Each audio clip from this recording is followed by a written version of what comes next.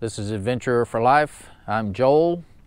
Today we're going to look at the attitude indicator on the dashboard or the video screen, showing both the pitch and the roll of the vehicle as we drive on various inclines and sideways across some hills. See you out there.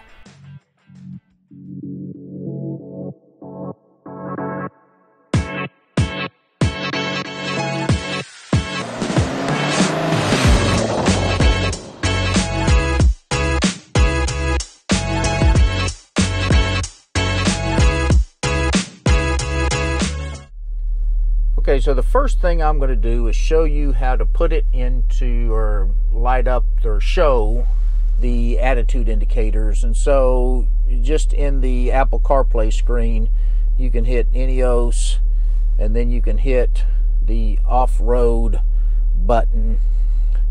And it takes a second when you do that, and you have several options: attitude, temperature of the transmission, and various things. This is the breadcrumb pathfinder capabilities, which I have not tried. Some various statistics and an electrical statistics. So I'm going to hit attitude, and we're going to see these attitude indicators. And so this obviously is pitch, and this is roll, as you see down there. And currently I'm at a 1 degree positive pitch and a 10 degree roll to the left.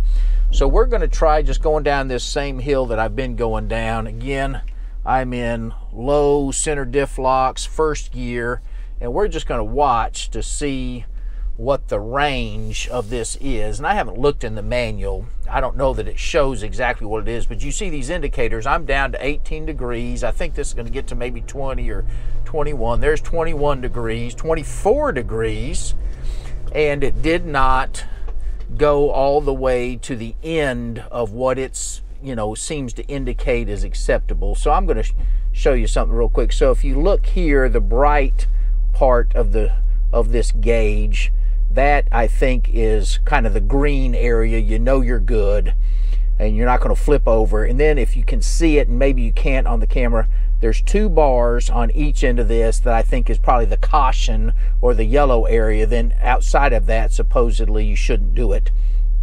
You shouldn't go on something that's steep. And then here, you got the same thing for the roll. So I've done some playing with this already. The roll, it looks like you have about 22 degrees of roll and about 28 degrees of pitch. And I do have something that's going to show us the 22 degrees of roll.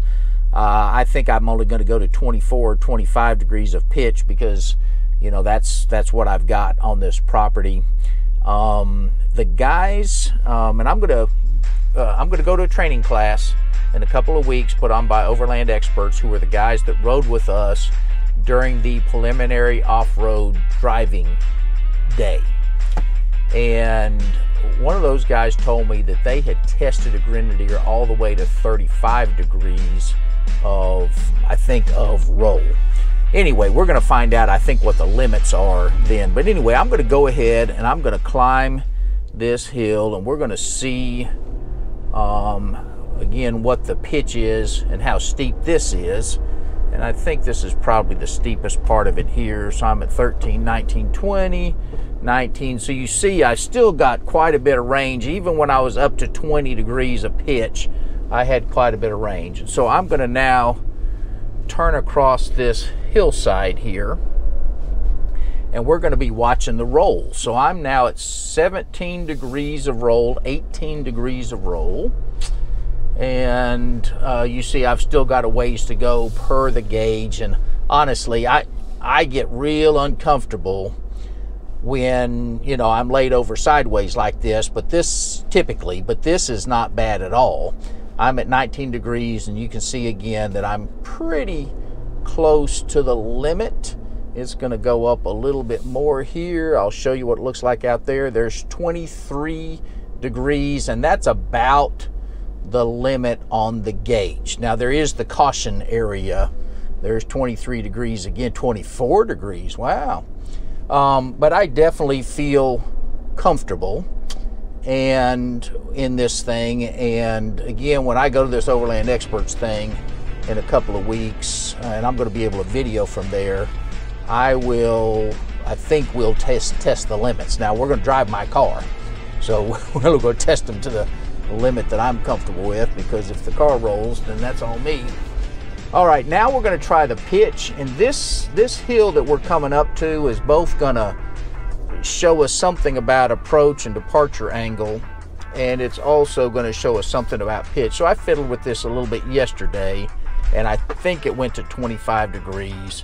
And so you see kind of, okay, 19, 24, 25, you know, just for a second there.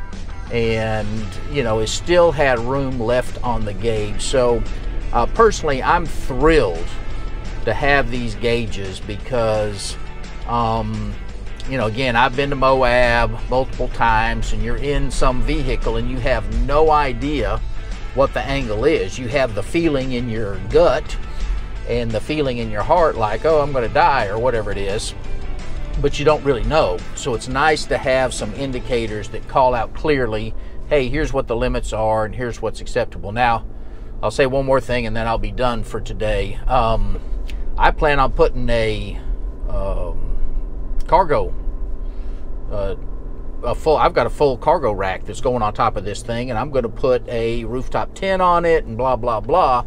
Well, that obviously changes these numbers some. So how much of that they took into consideration, hopefully I'm going to find out when I go to this Overland Experts training.